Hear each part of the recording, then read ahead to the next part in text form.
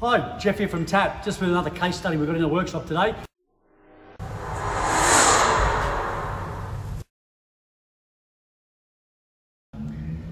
It's a 2013 Nissan Dualis. It's coming with an SRS light on, the airbag light on, but also we've noted when we went through an electrical check on it that the horn wasn't working. So good idea to do a full light check, full electrical check before you start delving too big into these sorts of jobs.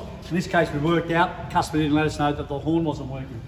Cleared the fault codes, took it for a run, got it to replicate the problem. Again, just by turning the steering wheel, we could look at that live data and see that the resistance in the clock spring was changing, i.e. we ended up with a clock spring fault code, so that fault code came up as a B1049 Clock spring squib circuit failure. Pretty basic. Once we pulled it all apart to put the new clock spring in, and we actually took the horn contact off, you can see a picture of it here that the wiring was actually broken. And we've had a couple of these now where the wiring at the back of the horn pad, once you take the horn pad off, check that wiring, because again, just movement in the steering wheel has a tendency to break that particular wire. So a couple of things to learn from this particular job: do a full electrical light check and component check before you start pulling steering wheels, etc. apart, just in case there's another problem with the vehicle that you can also highlight to the customer.